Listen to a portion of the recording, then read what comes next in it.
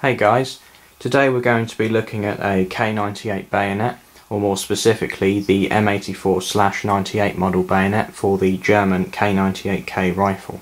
If anybody wants to know, I bought this particular example from a website called Field Service Militaria and Antiques, if I remember correctly, and it was £85. My example is dated 1939 and it has the maker's name on the blade. I'll give you a close-up of that now. At the back segment of the blade near the grips it is marked E.Pack Sons, which was one of the many smaller companies which was contracted to produce these bayonets for all branches of the German military at the time. This particular example has the more common bakelite grips. You'll also find some with the wood grips, but those are considerably rarer and you don't come across them quite as often.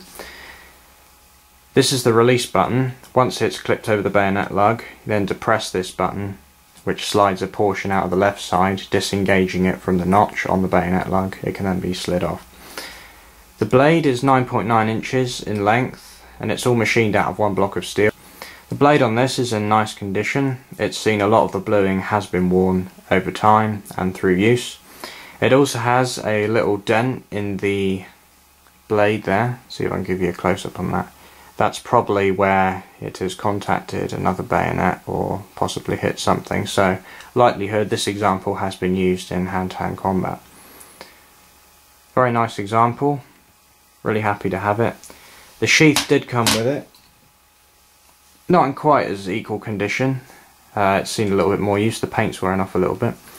This is the stud which is designed to fit inside your bayonet frog, basically like a button in a shirt. Just clips over there and then you carry your bayonet on your waist. You can generally pick these up for about £80 to £120 depending on year, maker and of course condition. This is a very nice example. Most of them you will find will be in this kind of condition. It's hard to find them in very good condition. If you can find one in excellent condition, which is pre-war with wood grips, that's probably about the best combination you could get. A rare maker also helps.